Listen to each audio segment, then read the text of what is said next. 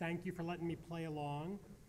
Transformative growth in theater as an art form is only going to happen through collaboration between institutions. Your gathering here today is important, I think, both for all of your future experiences and as a precedent, so it's an honor to participate. I offer this mini case about Woolly Mammoth, the DC-based company where I've served on the board since 1999. I'll be talking about how our board developed over the last few years and how that positioned us to help generate a major initiative at Woolly that we call Connectivity, and to fund that new initiative and others with novel approaches.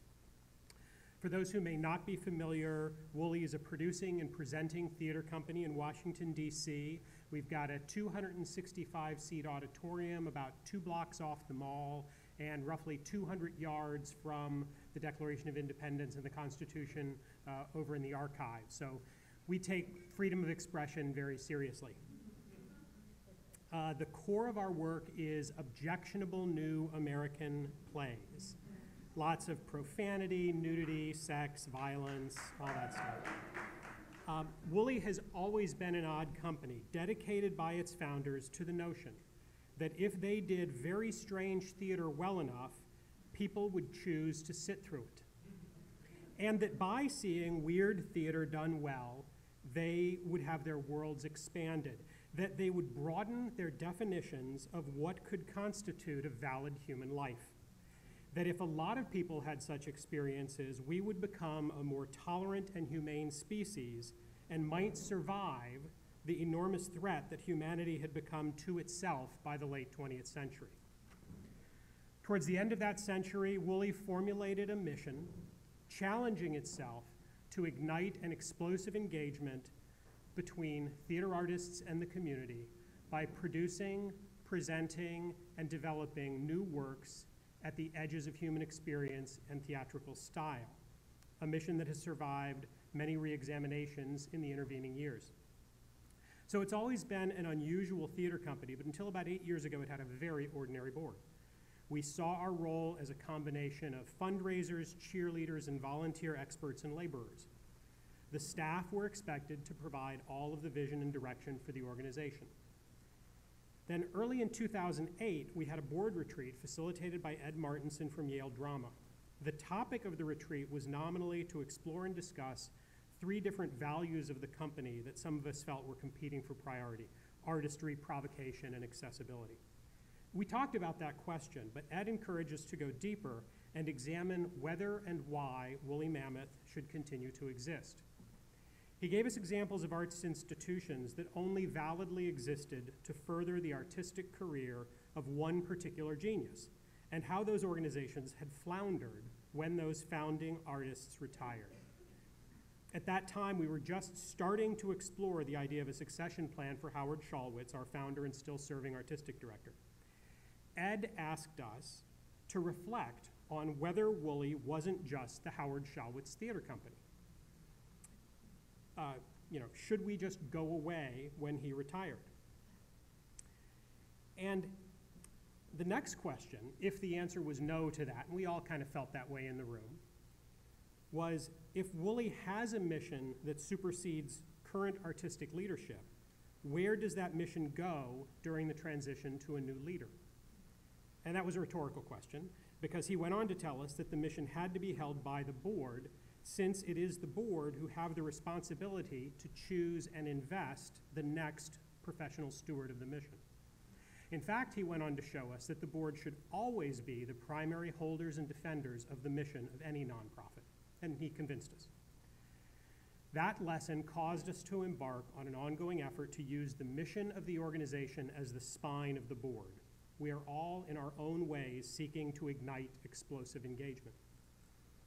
Using that focus on the mission as an organizing principle makes it easier to keep alignment not only within the board, but between the board and the staff. One benefit we've seen from that is that our strategic planning process is much more open both to board members and to senior staff working together. Concentrating on the mission as common ground makes it clear that we're all working towards the same end. Most significantly, that strategy process allowed us to develop the approach and department we call connectivity, a separate organization and set of practices responsible for deepening audience engagement with the work on stage, specifically for the mission-oriented reason of increasing the probability of explosive engagements. As a department, connectivity sits on the artistic side of the organization alongside literary and production, rather than on the managing side with marketing and fundraising. While its work is certainly anticipated to increase both our attendance and contributions, that isn't why we do it. The deep mission linkage of connectivity lends its efforts and authenticity we believe audience members detect and respond to. Connectivity is two things at Woolly. First, it is a concept that challenges us to create and frame each work on stage in such a way that it is as likely as possible to engage an audience. Staying with the metaphor of explosion, you need three things for one to go off. You need fuel, you need ignition, and you need an accelerant. For years, our model was the audience is the fuel, the piece of work on stage is the ignition, but we didn't really have an accelerant. And that's connectivity is trying to play that role for us. Conceptually, connectivity includes identifying one or more entry points to a production, usually some kind of informing questions that we all think of the show as posing to the audience. We also now believe that the more deeply our artists get to engage with the material, the more engaging it is likely to be for an audience. This has led us to try to escape from the usual assembly line production model, under which every production, no matter how long, how new, or how complicated, can be rehearsed for 3 weeks, teched for one, and tossed in front of a couple of preview audiences. Voila, it's done. We now start putting productions together, including as many of the participating artists as possible, months or even years ahead of first rehearsal. Connectivity is also a department which is responsible for two main bodies of activity: audience design and audience activation. Audience design is examining the themes or style of a work and trying to identify what demographics or background of people might make it especially resonate. We then try to seed each audience with a small number of such people, sometimes with comp tickets, sometimes just by encouraging attendance. Our finding is that having a few highly responsive audience members in the house makes the show more engaging for everyone there. Audience activation is everything we do around the show to deepen engagement. That includes a lot of conventional things like post-show discussions, although we are forever trying to improve that model. In some cases, it may mean producing a small video game that audience members are encouraged to play before attending, emails from play characters that show up in audience inboxes, or interactive activities in the theater lobby that audience members can play with before the performance. Both audience development and audience activation are very much works in progress with lots of new stuff being tried all the time. We want to assess the value of this department's output, not from a revenue perspective, but on the basis of artistic impact. And that's why it's organized on the artistic rather than the managing side of the org chart. The board learned on one iteration through our strategy process that staff felt a need for a function like connectivity, but they had assumed that any such thing would be prohibitively expensive. There was a feeling that there were problems to solve and opportunities to pursue that either felt like an overlap of literary marketing and development or that fell into the cracks between them. It took a lot of digging on the part of board members to get staff to admit to this need. When the response from the board to the price tag was, well, I guess we'll have to figure out how to pay for what you need, the board gained a lot of trust from the staff, which has itself led to clearer and more open communications. Now, as we started to do that figuring out, we learned that just by explaining to some funders what we were trying to do and why, they responded with offers of support. Even foundations that had no established granting programs for which our connectivity efforts would be eligible found ways to help us fund the effort. That experience led to a board and staff collaboration to examine all our foundation funding critically. Were we accepting funds that required us to do anything that was off mission? Where the answer was yes, we found ways to stop those efforts and live without those grants. Most significantly, we shut down a long-standing child education program that was terrific grant bait and that a lot of us loved, but that completely failed to integrate with the rest of the mission or our other activities. On the other side, did we have aspirations that we'd never sought foundation support for because we knew there were no established programs for such effort? Where the answer was yes, we started evolving pitches to fund those efforts and just started giving them to people at all the funders we had relationships with as often as we could, and amazingly more money started to flow. The big lesson for all of us in the last few years has been that the more deeply our artists are able to engage with the work of art, the more likely the audience will engage with it as well. Further, today I'm asserting that having board members deeply engaged with the mission strengthens the whole organization and also makes mission accomplishment more likely. Finally, running an organization in such a way that everyone involved knows not only what we're doing, but why we're doing it, has made us much more able to attract money into the organization and has made top artists eager to work with us. The Woolly Board doesn't function as a countervailing force holding our artists back from extravagance. We are instead pushing them to ever greater extravagance as long as that extravagance is in pursuit of the mission. And that posture makes board service more fun and rewarding. In closing, I offer the perspective that as leaders of theater companies, our product that matters isn't tickets to attend performances. That is our marketplace product, but our real social output is people who have attended and worked on performances. If we're thoughtful about what effect we want our performances to have on those people, we can focus our efforts in powerful ways. At Woolly, we strive to bring people to a state of explosive engagement with the hope that the experience will help them attain and sustain a deeper sense of our shared humanity. We hope we are engendering the kind of radical tolerance that will be required for our increasingly diverse nation to thrive. Whatever lasting effects our productions have on our audiences is the real change we make in the world. Thank you. Actually, Pete, I'm gonna change the program just a little. Okay. We have 15 minutes for questions at the end, and I thought it'd be easier for us to remember our questions for you. Okay. If we ask you right away. So if anybody has questions for Pete before we bring Cynthia up. Sir. What is your demographic and what is your model for subscriptions? I think the question was, what are our demographics and what's our model for subscriptions? Yeah. I don't know exact numbers around that. I know that DC has done the same TRG kind of exercise that's been done here in Boston, and Woolly's numbers skew just a squidge younger than was showing for the, a squidge younger and more diverse than was showing for the average of this group of 6, but not a lot. There's a perception in the community that we're very, younger and browner and all that sort of thing. It's not as much as people think, unfortunately. In terms of subscription, I think our attendance is about 25% subscription and 75% single ticket.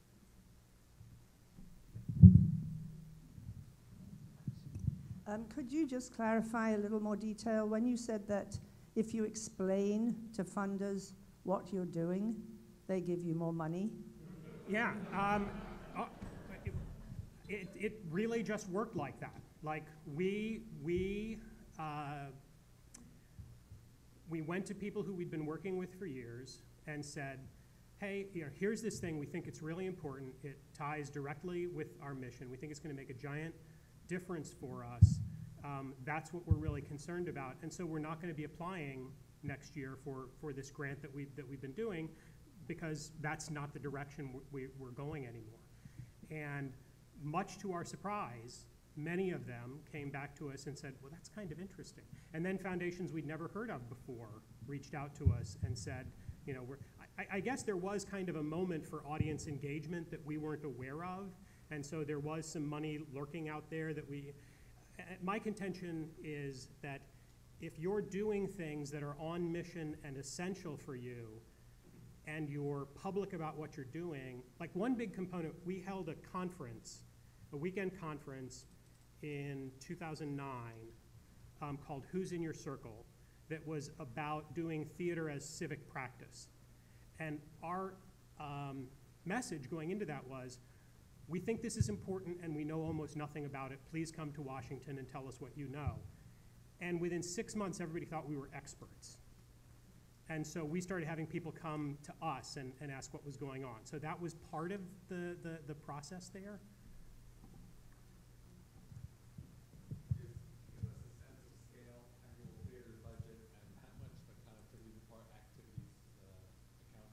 So the question was, what's the annual budget and how much of that is connectivity? We are about a $4 million a year organization now, and the connectivity is 2 employees and a few tens of thousands of dollars worth of program support every year. That's the department. So that's probably somewhere around $150,000 in the budget. Now, the other activities that fall under connectivity as a concept, like those, workshops 2 years before a production and that kind of thing, we don't attribute those directly to connectivity, but that's probably another $200,000–300,000 in an ordinary year. Victoria. Can you talk about, you said that once everybody on board fully understood and felt like real owners of the mission and fully understood the sort of new connectivity movement, that they themselves became better fundraiser. Am I extrapolating that, or you said that? I think there's a tiny bit of extrapolation there, and I don't want to give the impression that we're all clones or anything like that. Like, that wouldn't be very interesting and diverse all in itself. But so different people connect to the mission in different ways. Like, there are people on the board who, frankly, aren't all that activated about the engagement component, but for them, new is the exciting part of what we do in the mission. But everybody's got some point of connection to the mission. And there are board members who are, as with any group of people, who are enthusiastic fundraisers and who are less so. It didn't turn us all into A+ fundraisers, but it maybe took everybody up 1 letter grade from where they were before. And it's largely because I think sincerity really sells. There's an old joke, sincerity is the great thing. Once you can fake that, you've got it made. We aren't that good at acting, so for us, it really took being sincere, and that comes across, and we find that people really respond to it. I have one more that's not cheating. Oh, it is, but I wondered if you could give concrete examples about the seeding the audience with people and they become the accelerant. Yeah, so 3 quick ones. When we did Luis Alfaro's Oedipus El Rey, we reached out to direct service organizations that do convict reintroduction support and worked with them to have 5 to 7 released convicts in the audience for every performance. That play happens to be set mostly in an imaginary California prison, as well as ancient Greece. That was terrific. That was terrific. And part of it in that case, it's just, there are lines that Luis put in the play because some convict had told him about it, and it's hysterical to them, and the rest of the audience just kind of, what? But when you've got 4 or 5 or 7 people all laughing at a line, then the audience reassesses why. 2 more. Clyburn Park, we reached out to neighborhood bloggers.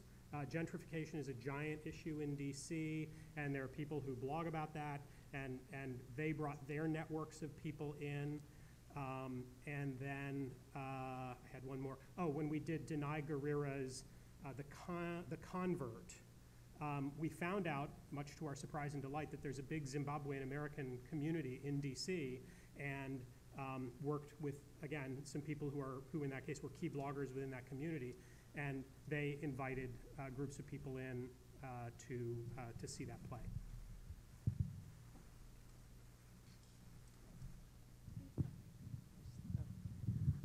Could you give a little bit of a description of the,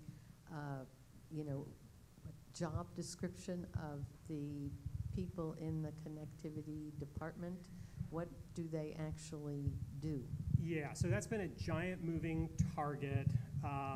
We started with a theater maker, Rachel Grossman, who runs Dog and Pony DC. She gets out on the national stage. Some of you may know her. She was our first connectivity director, burned herself out in about 15 months. The 2 people we've had since as the director have been community organizers by background. So, in fact, people who had, I think in one case, come directly off a presidential campaign and the other one had done that in her past, and then had been working in the arts somewhere else before we found her. So we're really looking at people who are good at sort of finding clumps of people by characteristics and interest, communicating with them through the right channels, and organizing events. It's sort of an impossible job. Like, I think it's going to be a lot more successful when we can grow it up to 4, rather than right now we've got 1 full-timer and 1 intern. That's running it a little too tight.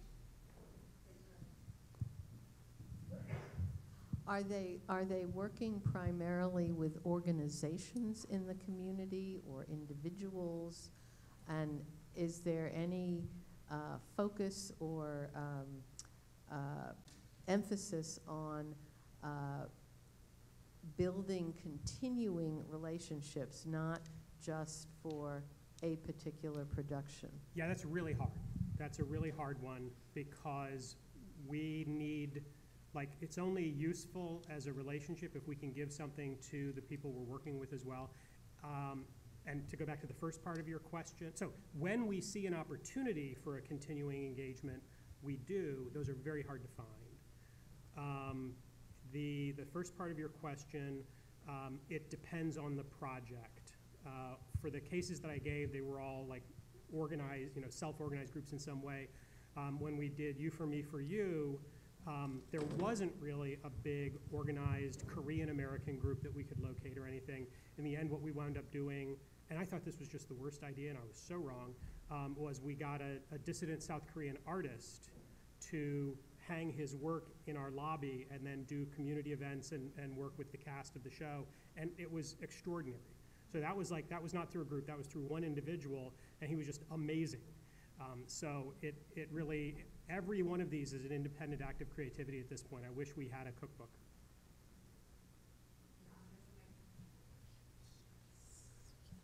I'm right here. I can. Thank you. Hi, I'm Sean LeCount with Company One Theater, and we've met, and Yeah, I've heard you speak, and I'm always inspired by what you and Wooly are doing. I'm also struck by a question I always have, and you mentioned it today. You said how we at an early session, we looked at theater demographics in Boston, and I think had the typical response as a collective. With all of the inspiring work you're doing with connectivity, with engagement, with your explosive mission-specific everything, how do you reconcile not having the audience base be as diverse and as young as you want it to be? And what kind of real priority is that for the organization?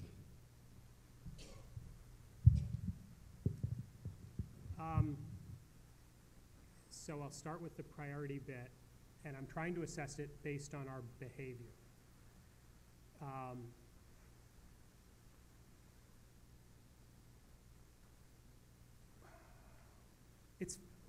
It's quite important. The audience design component for many of our shows, because many of our shows do speak to economically disadvantaged, racially marginalized. Those are many of the themes. And so that gives us a chance to just directly hand tickets to people in the population segments that might not otherwise be attending on their own. The thing we would be doing if we knew how was doing advertising and other communication to stimulate attendance from the rest of that. I still think that's anti-gravity. Like, we don't know how to do it. I don't think anybody knows how to do it. We keep trying different things. I wish I could even call it experiments, but we don't have enough resources to do controlled A/B testing or anything like that. So it's just trying shit and hoping it works. And if it works and it wasn't too hard to do, maybe we'll do it again. So staggering, groping towards, but we're not making the progress that would satisfy us. I think we have time for one more question. We don't. Okay, thank you. Right. Yeah, I want to hear Cynthia's talk too, so. Yes, thank you, Pete. Thank you so much. And Cynthia, you can take care of yourself, right? Sure. I'm Cynthia Good. I was a founding funder of Actors Shakespeare Project and have been involved ever since. I've just gone off the board, but have not left ASP. I have a friend of my parents used to say, first you have to care. If you're going to do anything, it has to matter to you. You have to care about it. So as a board, as staff, we decided that we really wanted to look at diversity, and not just in the sort of buzzwordy way, because it just gets used buzzwordy in funding, in writing grants, and all that kind of stuff, that we really wanted to be intentional about what we meant. When we talk about diversity on the board, we talk about a whole range of things that are, economic, sites, what gifts people have, that's one of the ways that we talk about diversity. In 2011, we looked at a strategic plan to think about what we have said about who we are. And one of the things that we asked was, would ASP more powerfully accomplish its mission if there was more racial diversity and inclusivity throughout the organization? So we gathered people from around the community, we gathered artists, we gathered board members, we gathered constituencies, and we asked them all, does this matter? Do we really need to do it? Will it make a difference to the work that we do, to the mission that we say we're about? And we decided yes, that it mattered, that having diversity mattered to the work that we did. And so we started to think about what did that work look like. Sarah Stackhouse, who was our executive producer at the time, went to a single-day workshop called Undoing Racism with the People's Institute for Survival and Beyond. And she came back inspired by that work. So she and the director of the Boston Center for the Arts and the Boston Children's Chorus decided that representatives from each one of those organizations would meet and do a full 3-day training with the People's Institute. So for 3 days we sat in the black box at Boston Center for the Arts and talked about the construct that is race and how that even started. Talked about what it meant to be from our various heritages. Talked about what it meant to be racist. Talked about what that meant in our lives, for who we were, for our organizations. What we hoped with that was that we would have an underlying language and conversation, a way of discussing as we moved forward. All of the staff was required to go. There were 3 or 4 board members who attended. There were some of our artists, our actors, who attended. One of the staff members who was brand new said, "Oh, I hate this." We had lunch in between. He said, "I just think this is stupid. I don't even know why we're doing this." And by the end, he got it. And he had changed, and he had had some understanding of what's the conversation and why do we have it, and why does it make a difference, and why does it make a difference as white people to be engaged in the conversation? Why are we the ones who need to do work amongst ourselves? So we left that, and it's a very, the 3 days are very intense and very relational, but the end of that is, and now what? So we have this conversation, so we have some shared vocabulary, so we have some shared identity and understanding. Now what do we do? And we're still sort of in that phase. We have decided that it's important. First, you have to care. We decided that we all wanted to be on the same page conversationally, that all of the board will now go through that training. All of the newer staff will go through that training. That we have a resident acting company, that the entire resident acting company will go through that training as well. We just did just finished a small strategic plan, and Johnny McCorley was the co-chair, who is our Othello, opening on Saturday. And he called our subgroup, "We Ain't Afraid of No Race." And what we decided is, this was our rationale. Our mission is to do artistic and educational work that is relevant to and engages Boston's diverse citizens of all races and teaches us something about what it means to be human here and now. To do this effectively, we must have an organization that represents the society we are part of at every level. We understand that people often relate to people who look and sound like them on stage, in classrooms, in the media, and in leadership positions. We agree we need to see racial diversity reflected in positions of leadership, creativity, and power on stage and off at ASP. Shakespeare's plays are transcendent human stories that often focus on power, outsiders, voice, status, and justice. Racial equity in our programming will allow ASP to more powerfully accomplish our artistic and educational mission. Having applied these recommendations, ASP will determine how this work has expanded and changed our vision. ASP is both a language-based and relationship-based company. Language is the root of communication, and relationship takes communication deeper. Racism breaks relationships, and therefore our language is shallow, blinded by false labels of different or other. We must take steps to embody our beliefs of humanity found in our mission, so that our language, communication, and relationships company-wide are rich. ASP will work to continue relationships with the communities we serve. We also commit to promoting voice and justice organizationally as well as to artistic program design, hiring, economic and geographic decision-making. We are committed to having a racially diverse group in power positions at ASP, so that a diverse set of perspectives and decisions are made for the good of the organization and its constituents. We consider the board, the staff leadership, the staff, the resident acting company, show directors, and teaching artists to be people with official power and decision-making authority at ASP. We are committed to recruiting and supporting racially diverse people in these roles. So those are our most recent strategic plan ideas. We haven't come as far as we'd like. We're still on the journey, but first you have to care. First you have to have a shared language that understands who we are, and that diversity is not just a buzzword, but that it matters. I was saying at our table, we do education work as well as wonderful productions.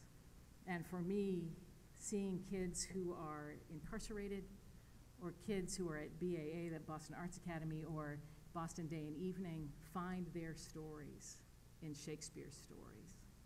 Say, I know about jealousy, so I can play Iago. I know about gangs, so I can relate to Romeo and Juliet. I can find my story. Our hope at ASP is that people will see their stories on stage. They will see people who look like them on stage. They will find a way to engage and be connected. And that's why we felt like we needed to do the really hard and deep pick and shovel work of figuring out how to undo racism and how to engage as human beings, as part of the city of Boston, and as artists.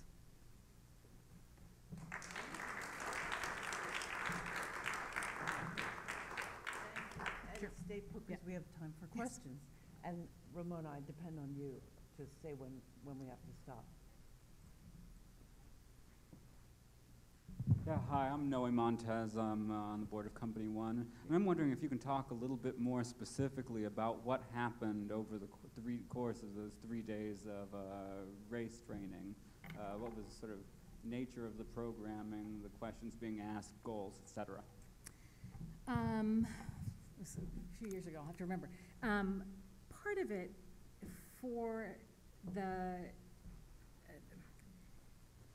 I did my first white racism training when I was in high school. In that, in the room where I was a good little white person. My parents had been involved in the civil rights movement and all that kind of stuff, and to have somebody say you're a racist was kind of one of those, oh, no, I'm a good person.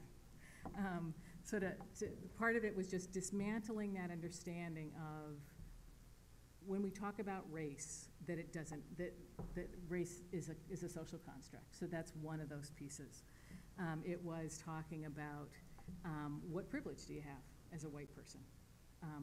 being able to name that and to honor that and just be aware of it. I was telling my daughter the other day that we went around the room, and the way they construct it is they say, so tell me what you like about being a white person. And so everybody went around, and then they asked the different other racial groups, so what do you like about, and they'd say, oh, and it was this richness in the story, and the white people were like, hey, wait a sec. Well, yeah, if you asked us again, we'd tell you. They said we do that intentionally because there's not a sense of, we don't recognize that. My first thing about being white, I don't say, oh, I love macaroni and cheese. Or whatever. So it was getting at how do you understand who you are, was one of those pieces, and how do we have those conversations. So it was it was a lot of social stuff, it was a lot of historic stuff, it was a lot of owning who you are and what are the privileges in your life. I was going to say the other piece, my daughter's at the Cambridge School of Weston, just started, and, who said who? Ooh. There you go.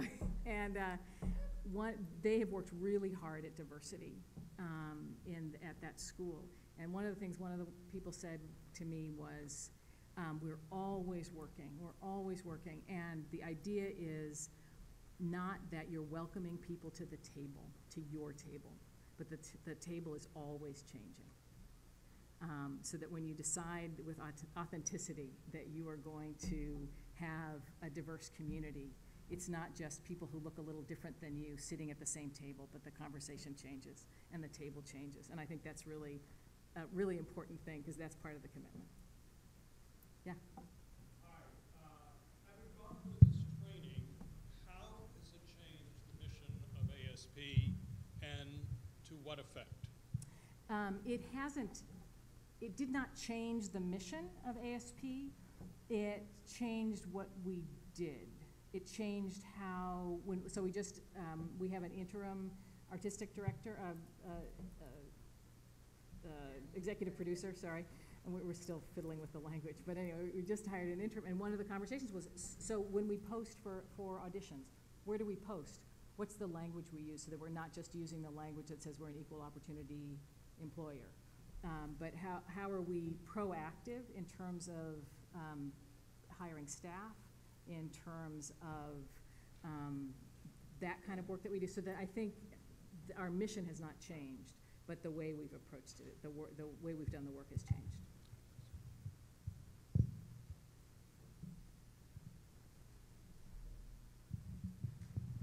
Did you find that the training impacted how you interacted with potential board recruits that were people of color, or audience members of people of color? On a one-to-one basis? Right. So one of the struggles in the board, getting new board members, has been trying to get people, so we're asking people authentically. So, one of the things we're hoping to do, which is one of the other things we looked at in the 2011 strategic plan, was, do we really want to continue to be itinerant? That's our model. We don't have a home. We go from place to place, and we spent some time thinking about that. And if we are relating, we do community work every place we are, but we jump in, do something, and leave. And maybe what we want to do is really be in a neighborhood for a while and really develop long-term relationships, and having people that are new board members coming out of those relationships. So we have not. So I don't think that changed either. I think it's really wanting to have all of the work that we do be thoughtful and authentic. So I don't think it changed those conversations.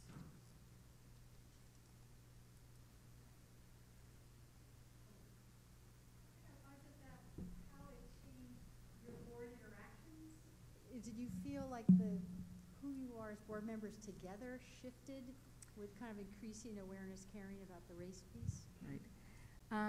So we have not yet, the whole board has not done the work yet, but we have committed to doing it. I would say, so we've been meeting as a board chairs for 2 years, and I leave all of our meetings going, we are awesome. Because the ASP board is just a really, really good board. And so I think we've always engaged deeply in those conversations about what we do and why we do it. And so, and every time we keep thinking about, when doing the educational piece, we do deep, we don't do wide. So we've got one kid, X, who is coming through and is now interning, and we got him acting, and so we have a few of those stories of kids that we've really engaged deeply with, and we ask ourselves those kinds of questions all the time. So I don't know. Do you think, Austin? Do you think it changed things? Yeah.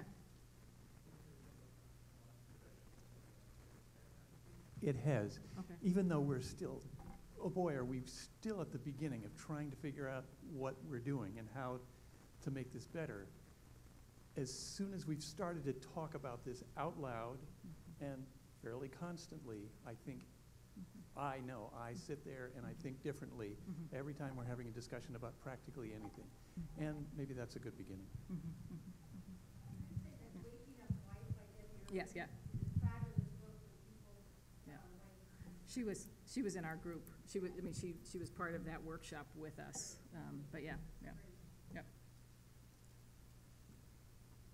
And can you talk about organizationally and fiscally what the commitment was to do that training, and also to have this commitment that every new board member comes on, that they will also do the training? Right. So the first funding was from the Boston Foundation. We then got funding, which we have in our pocket, to do the next level of training, which I think came from BAR, to $20,000 to do. We, in this last strategic plan, which is just over the summer, we may not go back to the original group. We may use people more locally, but it's not cheap. And I think it really needs to be, you really do need to spend some 3 days in the dark to sort of get everybody on the same page and get at some of that, the hardcore stuff, so you're not just floating on that language stuff. 4 minutes, so we'll do 1, 2, 3, and then we'll wrap up. When I looked at the agenda and I saw the word anti-racism training, that sounded really scary to me.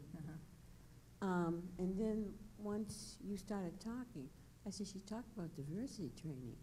What made the board name it anti-racism?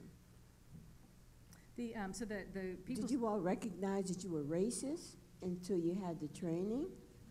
Well, so the People's Institute, which is the group that we worked with, they call their workshop Undoing Racism. So not anti-racism, but undoing racism.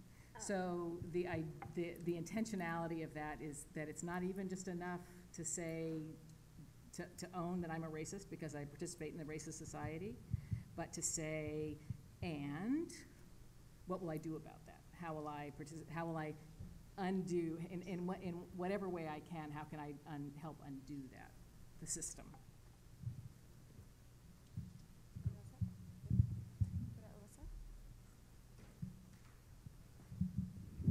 Hi, Alyssa Troy, Board Vice President, Company One. Thank you for a great talk.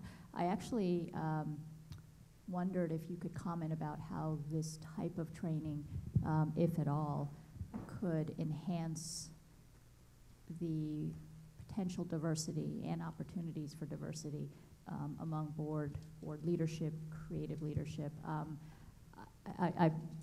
just commenting personally, I'm really appreciative of being here, but we could potentially use more diversity even in the room here. I hope I'm not being critical, just kind of acknowledging that. So how do these kind of talks potentially lead to an outcome metric of more diversity? It goes back to that, first you have to care. I think that for us to decide that this mattered, and it mattered enough to spend money and significant time to do some of that initial work, I think, and again, we're just at the beginning, but I think having the language and being intentional has helped a lot, because I think the table has to change. And I think it matters when different voices are around the table. and different experiences.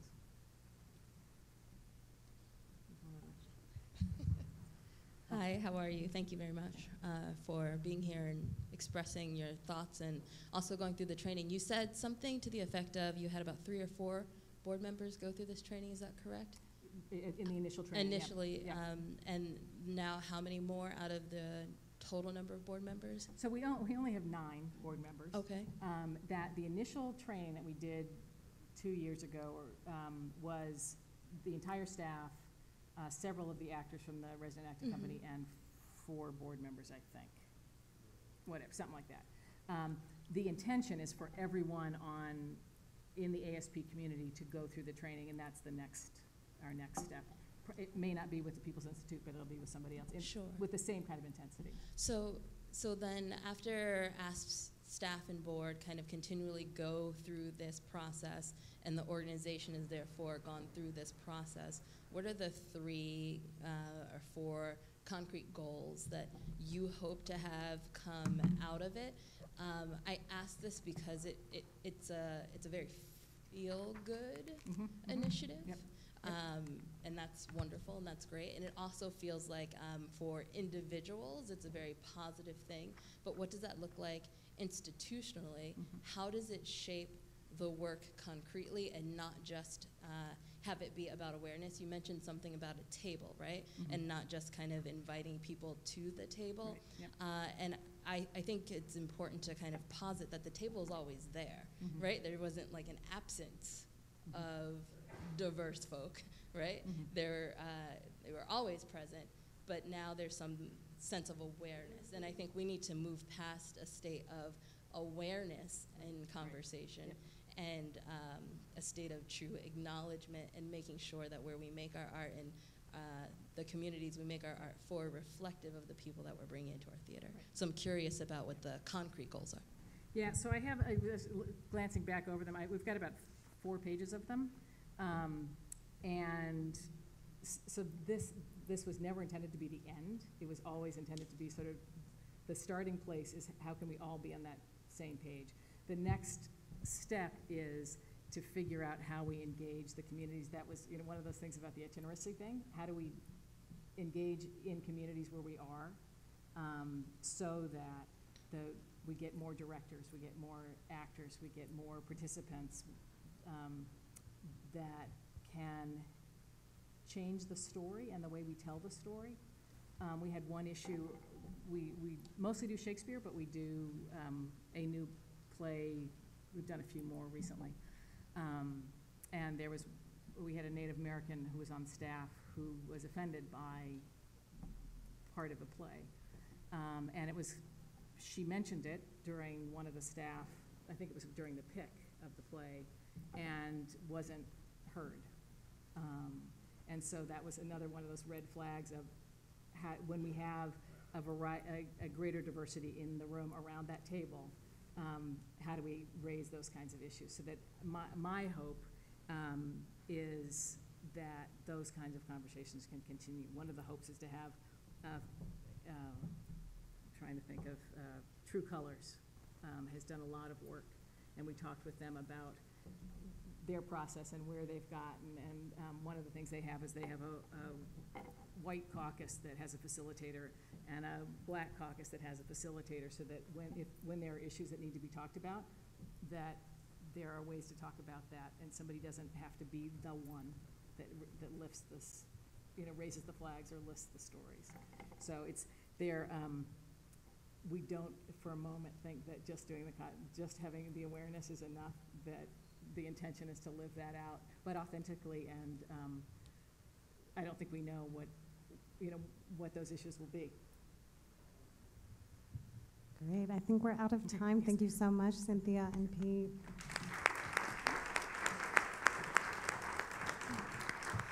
Okay, so we're gonna take a 10-minute break, but if you're gonna listen to one thing, listen for 10 seconds. At the end of this break, you need to go to the next breakout group assignment. So look on the back of your name